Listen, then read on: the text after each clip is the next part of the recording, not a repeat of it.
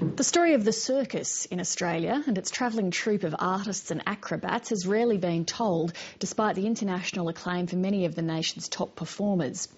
There's now a National Institute of Circus Arts in Melbourne, where tomorrow a book titled Circus, the Australian Story is being launched. Matt Peacock reports.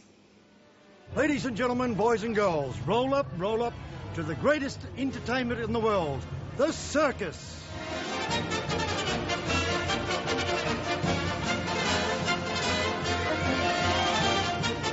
Australians like a good circus when they see one. No.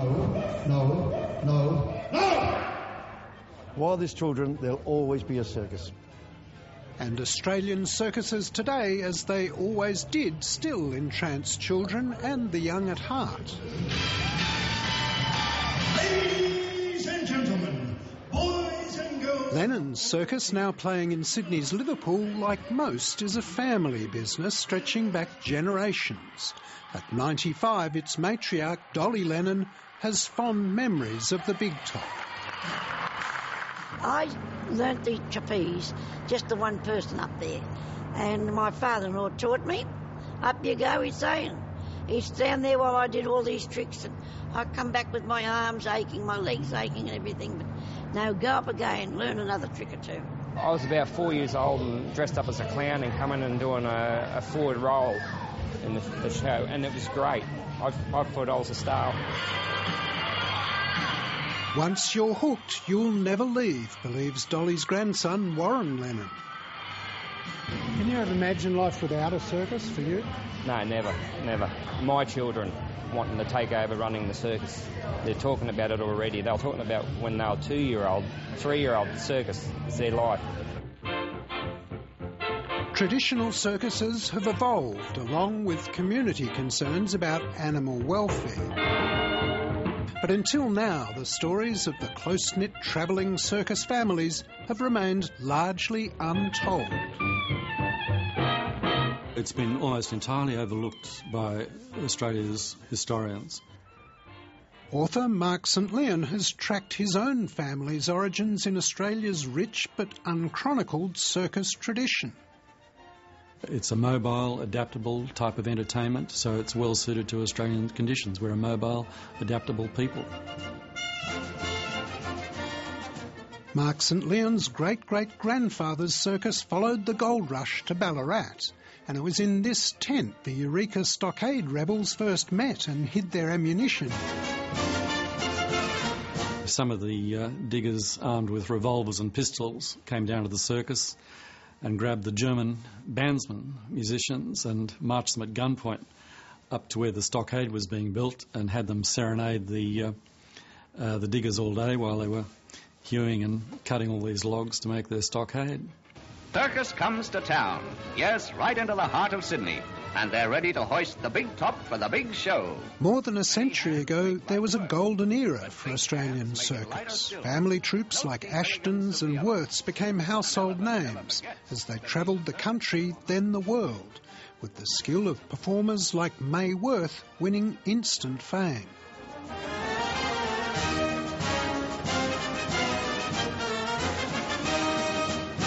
Shortly after arriving in New York, she's made the star of Barnum and Bailey's Three-Ring Circus, and she's introduced as the world's greatest lady bareback rider because she was doing things which Americans had never seen before, such as flipping somersaults from one horse to another.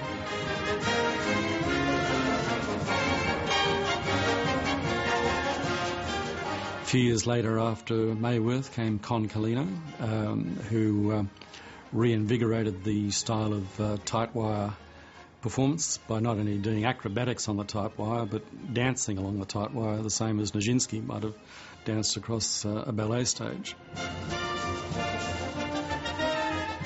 The Aboriginal acrobat Con Carlino was arguably the greatest high wire artist in history. He made backward somersaults on the wire seem easy, but after 5 years of practice, he perfected the much more dangerous and difficult forward somersault. For decades now, it's been predicted that the traditional circus, like this one, with its acrobats and clowns, would simply fade away under the onslaught of television and other electronic entertainment. But the circus has adapted, and as you can see, reports of its demise have been premature. Try not to sit on the bar, stay open and just let me pull you over the bar. Okay. Yeah? Go again? The advent of the Canadian Cirque du Soleil and, closer to home, Circus Oz, have taken the art to new heights. Very good. Here at the Sydenham Trapeze School, a new generation of trapeze artists, acrobats and contortionists like Thomas Worrell is training. You want to learn the new tricks and reach these achievements and goals, but at the same time you want to learn them for a reason. The motivation towards that is being able to perform them and show people what you can do. When I first saw flying trapeze, I went, that's what I want to do. I want to run away and join the circus, because it just seemed so inspirational. Ellie Huber is now following her dream off to Montreal to train with Cirque du Soleil. It's less about the drum roll, I'm standing on this and ta-da, like there's my trick. Usually, like, Cirque du Soleil is very, emotive, and it has a story, and there's a reason that you're up there, and every movement is telling something, which is, I think it's really great because it has another level. The young acrobats trainer, Nat Harris, believes modern circus is finding new audiences in more theatrical shows like her recent hit, Amy O'Moore. I love the feeling of circus, and I think you feel that more from the older circus. What we've turned it into is so theatrical and so modern that sometimes it almost feels more like theatre. So I think it's about not losing that component of glamour and glitz and sawdust and all that stuff, but doing it in a more modern, approachable way, I suppose. You don't need a PhD to appreciate circus. It can help, but you don't actually need one. So that's explained a lot of its popularity in years gone by, and will probably continue to explain a lot of its popularity in years to come. Circus in all its forms, believes Mark St Leon, is here to stay. And for acrobat Jessie Grant, a seventh-generation member of the Ashton circus family, it's a way of life. I'd never leave the circus. Not for the life of me. Not for no one, not for nothing. Circus is just a part of me that I'll never take it out. Like the old saying goes, there's sawdust in your shoes. You can never get it out. Matt Peacock with that report.